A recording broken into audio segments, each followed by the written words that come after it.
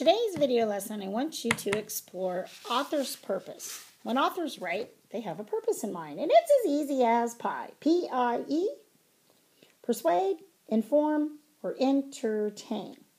Kind of like how that flows together. Author's purpose is as easy as pie. Persuade, inform, or entertain. Let's talk about what that means. You can follow along in your own flip book. An author's purpose to persuade is when they write to convince their readers to believe in or do something. It's kind of like they're saying, hey, listen up, I'm going to tell you something. I like to think of hearing a commercial or an advertisement on the radio. Listen up, I'm going to persuade. Writers write to inform or teach their readers about something. When you read something informative, it's kind of like the writer is saying, see what I'm teaching you? Listen, I'm going to teach you this. Finally, entertaining. Writers write to entertain their readers and to get them to feel emotions. It's like they're saying, see, I can make you laugh, I can make you cry, or I can make you smile. I kind of think of jazz hands. So writers can persuade, listen up. Inform, I'm going to teach, or entertain. Let's try that again. Persuade, inform, or entertain. Persuade, inform, or entertain. Now we're going to practice that. When we read, it's important for us to understand why a text was written. Again, are they going to persuade? Are they going to inform? Or are they going to entertain us? We're going to practice that skill as we look at some passages. Here's the first passage. Read along with me. The giant panda is a bear-like animal that has thick white fur with black markings on its ears, limbs, and shoulders, and around its eyes. The giant panda feeds on bamboo forests at high altitudes in western China. It also eats bulbs, roots, eggs, and some small mammals. The cubs are born in late winter. The giant panda is an endangered species and is protected by the Chinese government. In this passage, do you think the writer is trying to persuade us? Listen up. This is what I want you to think. Do you think the writer is trying to inform us? I'm going to teach you this. Or do you think this passage was written to entertain us? Go ahead and point to what you think.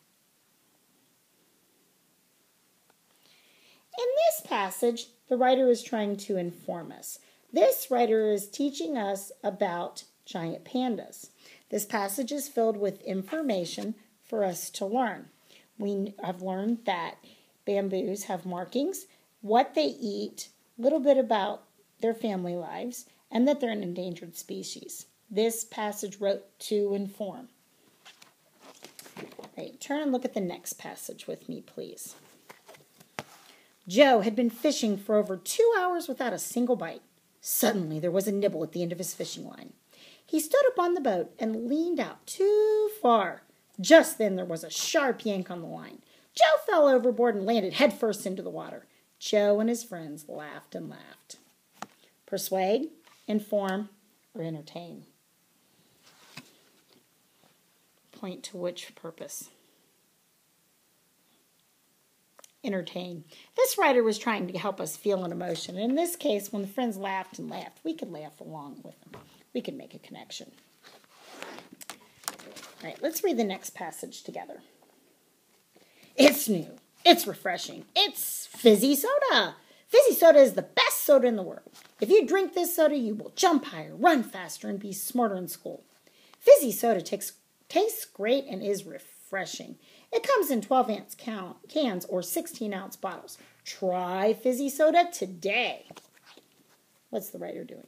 Persuading, informing, or entertaining?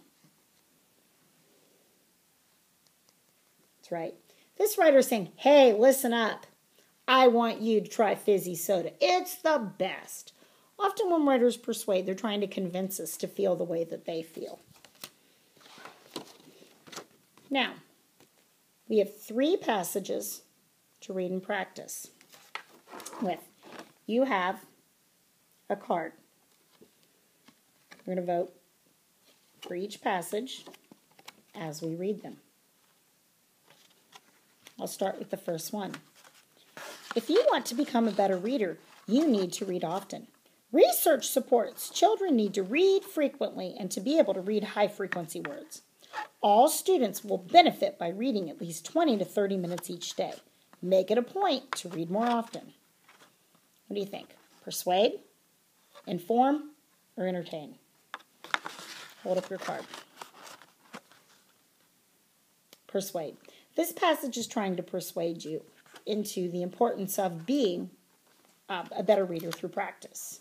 It's saying, listen up, make it a point to read more often. What's to persuade you to do that? Let's try the middle passage. Jim was unable to get to sleep. When he went to bed, he cried. Tomorrow is his birthday party, and it's going to be ruined. How can we go sledding with no snow? The next morning, when Jim got out of bed and ran to the window, he shouted with glee, "The snow has fallen, and we can go sledding." Jim was happy because now he could have his sledding birthday party. What is this author doing? Persuading, informing, or entertaining? Yep, that's right. This writer is entertaining us, telling us a story about Jim, helping us feel some emotion. Did you feel sad about Jim's party possibly being ruined? And were you happy for Jim when he was able to go sledding? Entertaining us. Final passage.